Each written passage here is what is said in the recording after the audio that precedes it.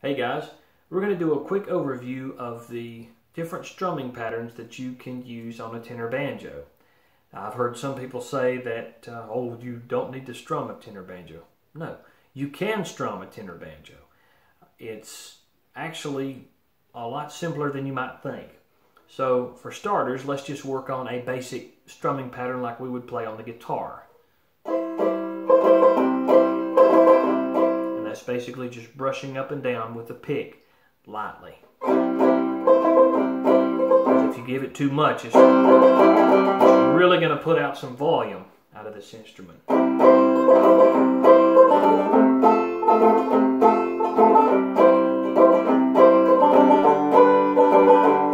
that part's up to you. It depends on who you're playing with or what kind of jam session you're in. How loud do you want it? How loud do you need it? Because you don't want to overpower other people's instruments. Another thing you can do if you're trying to learn how to get your timing going, and maybe if you want to use this on slower type music, it's what my old teacher used to call 4 down, 3 down. And it's basically you just play the top string, number 4, then the 3rd string down. 4 down, 3 down.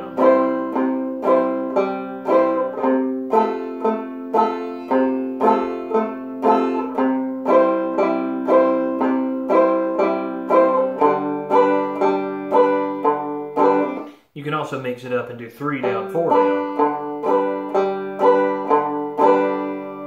Again, that's preference and whichever you think sounds best. But that way it helps you with timing, and there are certain songs where that may sound much better. Another style is if you're using these bar chords like that you would use on a mandolin. This is something I hear that a lot of people that are comping with jazz bands and other people in jam sessions, what they'll do is they will relieve pressure as soon as they strum, muting the chord.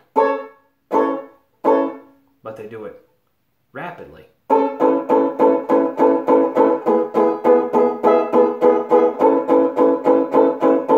They also combine different chord shapes and a few other things, but that's really just the bare basics of that strumming style. And it mostly only works with the bar chords. If you've ever listened to New Orleans jazz, I'm sure you recognize that style. It's something that they use together with the jazz band and with the wind instruments and all that. Now for the last one is one that is really my favorite, and it's one that I use most of all.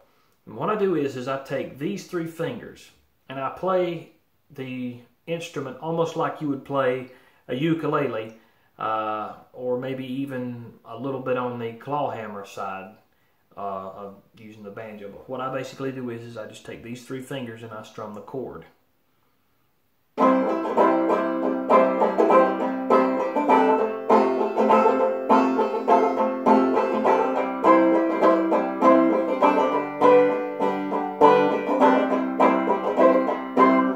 Now, for me, I'm trying to get more of a balanced, not quite so shrill, more of a mellow type sound out of the chords I play whenever I do this.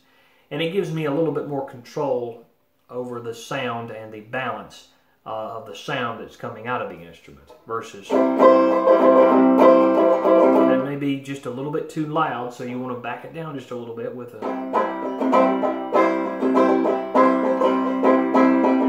and I can still keep the pick in my hands by playing with just these 3 fingers.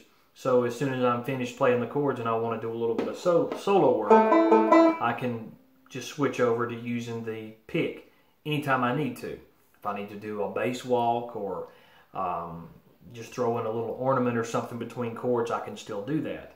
And I don't have to go, I don't have to set the pick down or anything. I can just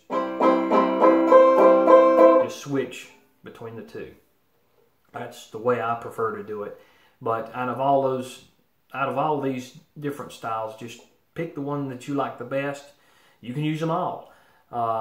Really, it just depends on the situation you're in. If you're in a jam session, if you're doing solo work. But by all means, there's a lot of ways that you can strum this instrument and these are just some of the basics to try to help get you started. But I hope this helped. And if you want to see more lesson videos and see more tenor banjo lessons and music, let me know.